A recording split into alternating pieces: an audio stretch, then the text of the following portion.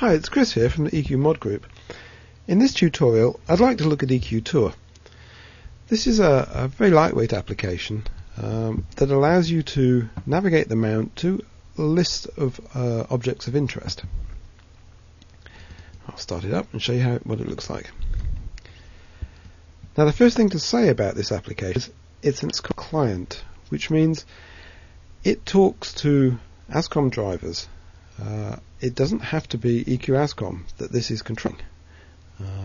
It should work with other ASCOM telescope drivers, should you have other mounts. The first thing we have to do, therefore, is to tell it which driver to connect to. And this is through the usual ASCOM chooser interface. Select the mount of your choice. And once you've done that, you can select this option here, which means whenever this application starts in future, it will automatically connect to the thing you've chosen. Okay, I now need to, because I didn't have that checked, I now need to connect. And I'm now connected to the driver. I've already got it running, so that's why you didn't see it pop up. Now, the way this works is very simple. Here, in this drop-down, is a list of pre-prepared tours of objects. So, if we pick something like the Messier, if we want to go off to the M13, we simply double-click it. And as you see, off we go to M13. Yeah, bit of confirmation. Want to see the Whirlpool Galaxy? We just double click. And there we are. Now there's an altitude filter, so I can say, well, you know, I'd really like to just look at things that are above my head. And if I do that, as you can see, it gets filtered down. We can even look below the horizon if we want, if we're up on a mountain. But that's a useful little feature, particularly if you're showing off to friends or whatever, you want to show them the sights of an evening. You can pick things that are nice and high up, they're going to get the best views, and get a list of whatever you want. Doubles, obviously, are always quite impressive. And with the doubles, this list also includes information on the colour difference, so you can pick out ones that are particularly have particular contrast.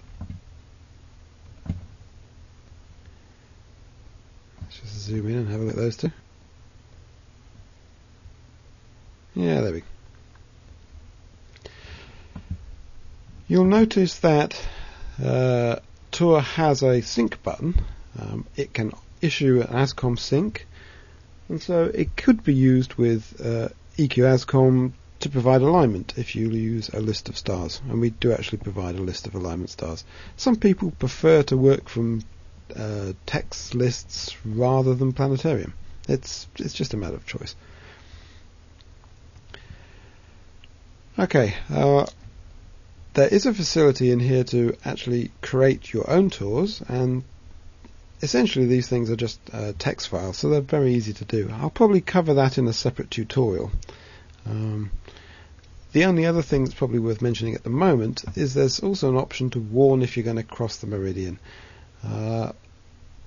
People sometimes like to know that that's going to happen, and perhaps if they are just giving a tour to a group of friends, they'd rather not worry about cables and things snagging. So with that option checked, you can just make sure that you're going to visit things that aren't going to require a flip. Okay, that'll do for the moment, I think. Oh no, there's one other thing I ought to explain.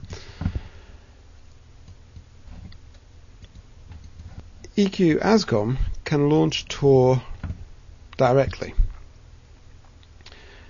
And the way it does this is initially when you install EQASCOM, it doesn't know where that Tour executable is, so you have to tell it. So you browse through your hard drive until you find it, Once you've done that, when you click on the Tour button, it will automatically start Tour, which will then automatically connect back to EQASCOM, and so it appears like an integrated part